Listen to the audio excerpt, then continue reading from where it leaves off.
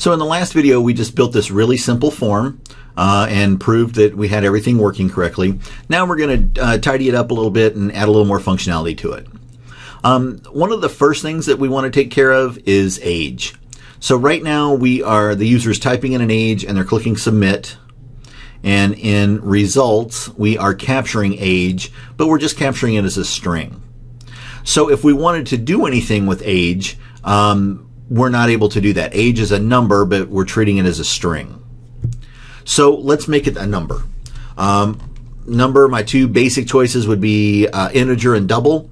I don't expect a decimal point in the age, so I'm going to make it an integer. But it's coming across as an object which is more closely related to a string, and I'm trying to convert that into an integer. And it doesn't really like that. So I'm going to have to parse it into an integer. To do that, it's going to be integer parse int.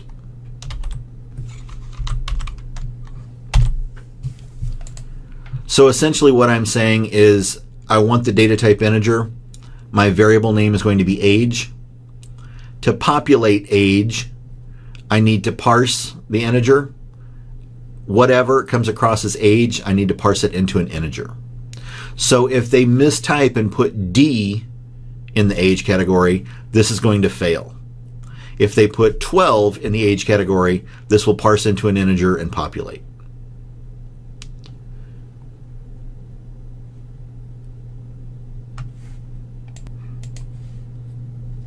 So as an example here, if I wanted to tell the user what age they'll be next year, just a very simple calculation, I could declare a second variable, give that variable a name, take some action on it. So age would be the integer here. I'm going to add 1 to it. And then I'm just going to display that out down here. So I added a new row to the table. Next year you will be, and the name of this new variable name, that is your age plus 1.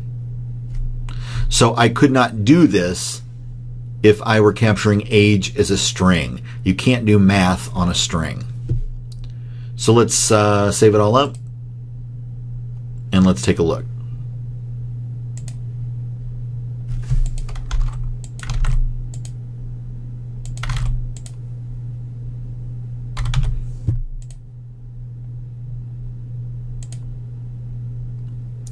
And I can see that it's doing math correctly. It's capturing the age as an integer, parsing it to an integer, and then it's adding 1 to it. Looks good. Now the problem, if the user omits the age,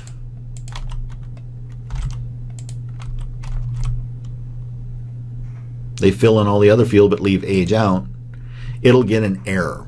And this is a pretty nasty looking error. Basically, we're trying to do math back here, so we're trying to parse an integer, and that integer is null. So we can't parse null, so it's having this problem. So I need to make sure that the user knows that age is a required field.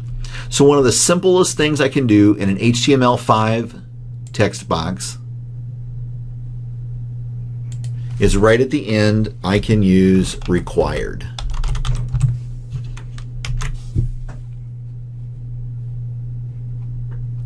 And then when I save that up,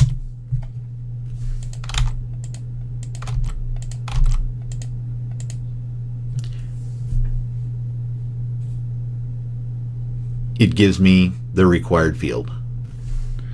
So if I type in a number, it'll work correctly.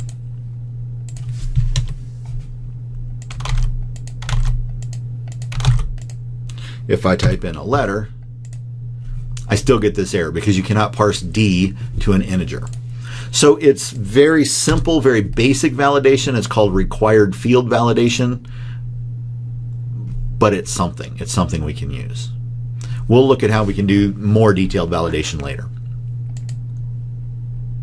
So I have that working now. The other thing that I want to look at is email. So this isn't a valid email. This is me typing some keys.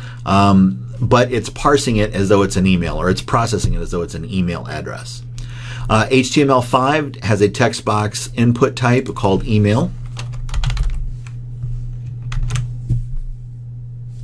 So I'll change it to email and I'll save it up. I'll need to refresh the form so it picks up the new text box type there. And now if I type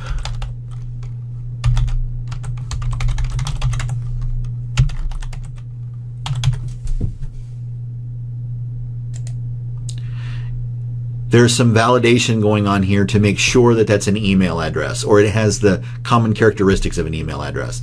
And the first thing we saw, we were missing the @ sign, so let's put that in there. Now let's submit again. Well, there's supposed to be something following the @. So it's not perfect, but it does okay. It's better than we had before. So again, just some really simple validation I can do.